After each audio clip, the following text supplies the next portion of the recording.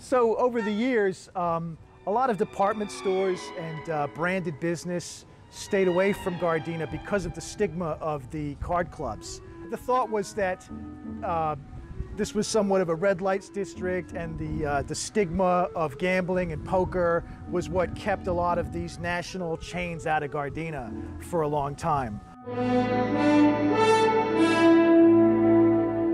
In the 1950s, there was a famous incident known as the Food War, which was a dispute between Prim and his rival Harry Classman's clubs, in which they competed by slashing the prices of lunches down to a single dime.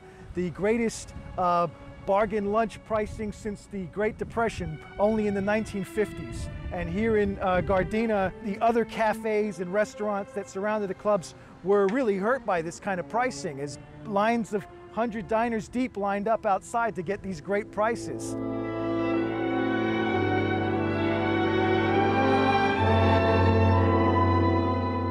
It took the threats of Mayor Bolton, who said he would revoke licenses if normal restaurant pricing wasn't resumed immediately, to get the restaurants back on track.